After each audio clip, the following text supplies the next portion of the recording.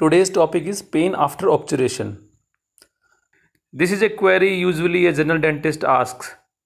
As they describe, in first visit, root canal access was done, followed by biomechanical preparation. After that, an intracanal medicament dressing of calcium hydroxide was given. All went well, symptoms got relieved, and patient scheduled for obturation. Obturation done, but the very next day, problem starts. Patient complains of slight pain on biting, and on clinical examination, tenderness on percussion was found. This usually upsets the clinician and raises a doubt that what went wrong. Answer is simple. The issue is as usual with the biomechanical preparation. Either it is width of preparation or apical extent of biomechanical preparation.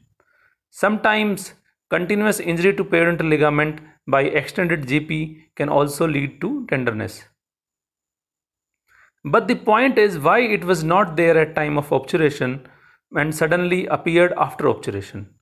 One possible reason is when calcium hydroxide is in the canal, it has antibacterial effect, and along with there is some space for reception of periapical exudate in canal.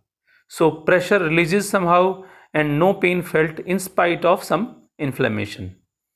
But after obturation, canal completely get blocked by GP, which creates a pressure buildup situation and initiates symptoms. Another reason behind this may be antibiotic coverage prophylactically we give during the treatment, which suppresses the symptoms. So basically this pain after obturation is either because of consistent low grade infection in canal, because of insufficient BMP, or it may be because of injury to periodontal ligament during root canal treatment. So how to manage this? If you feel that you have done justice with preparation, you can wait for a week to get the inflammation settled. Meanwhile, you can prescribe anti-inflammatory drugs. But if pain persists, remove the gutta percha and prepare the canals again. Sometimes we push ourselves to reach radiographic apex, and in due course we keep injuring the periodontal ligament again and again. This hampers the healing and pain continues. Use apex locator to finalize the working length. Once you are sure that pain is not because of insufficient BMP and it is because of injury to PDL, then you can use this product Crisofin from Septodent, a steroidal intracanal medicament, just to soothe the periodontal ligament. But don't use it regularly as it can induce resorption in some cases. Sometimes a long-standing tenderness becomes a headache for clinicians.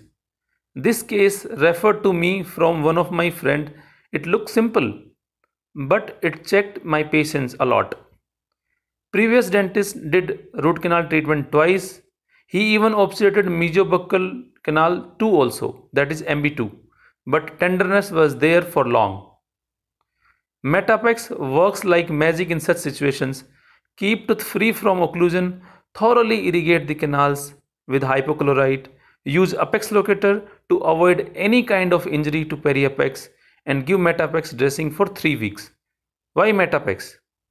If you call patient every week to change the medicament, then there are chances of injury to periodontal ligament, but Metapex remain there for 3 weeks, and this way you can avoid the injury. One more thing, don't use mirror handle to check tenderness. You can use gentle pressure with finger to check tenderness. Avoid any kind of unnecessary injury to periodontal ligament.